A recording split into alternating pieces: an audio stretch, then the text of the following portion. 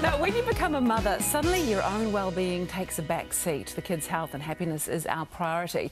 But our next guest, author Tui Fleming, is giving you permission to put yourself first. Hi, Tui. Hi. Lovely to have you in the studio.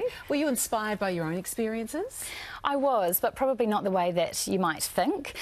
Before babies, I spent more than 10 years in the corporate career, and I put a lot of focus there on personal development and potential building. And so I learned in that time that to be fully engaged and to be productive and to be my best self in my job meant taking lots of breaks to re-energise myself. It meant taking enough time to restore myself, and it meant leaving work early enough so that I could do things that fill my cup and that light me up. So I was inspired, but it was in my work days, and then I took those lessons and applied them to my job as mum. It's funny. And how was that perceived in the corporate world if you were leaving early to go and, you know, make sure that you're looking after yourself? I was really lucky. I had a string of managers who were quite inspiring leaders and mentors. I had one boss who would stand at my desk at around 5 o'clock and say, "It's time, you need to go. If you don't go now, you're not going to be the best you can be tomorrow." So I had that really good start, and that kind of followed me all the way through my career and then into motherhood.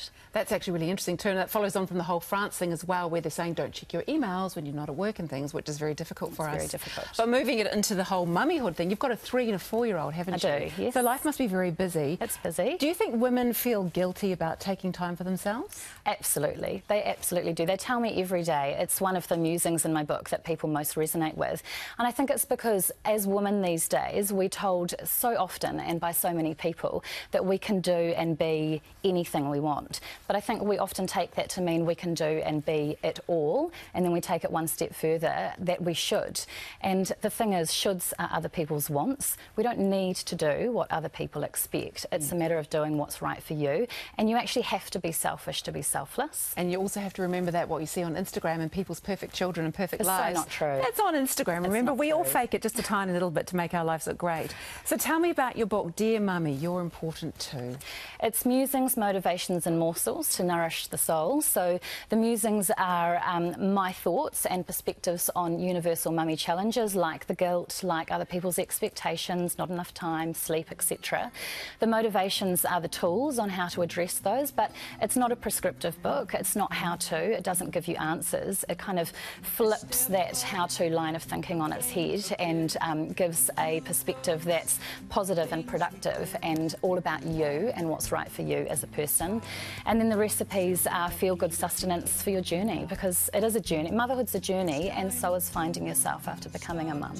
It is, and you have to also realise that you are not going to be top of your game 100% every single moment of the day. No, and that's okay. Not realistic. But that's okay to not be also. Is that what the book about is, making sure that people realise that this is okay?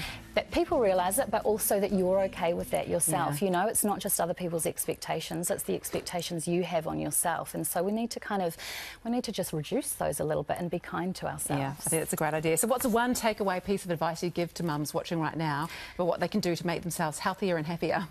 I think, you know, there's so much advice out there. That's the problem, isn't it? But I think it all starts with you and looking after yourself. So one thing today would be just take 5 minutes to think about what makes you happy.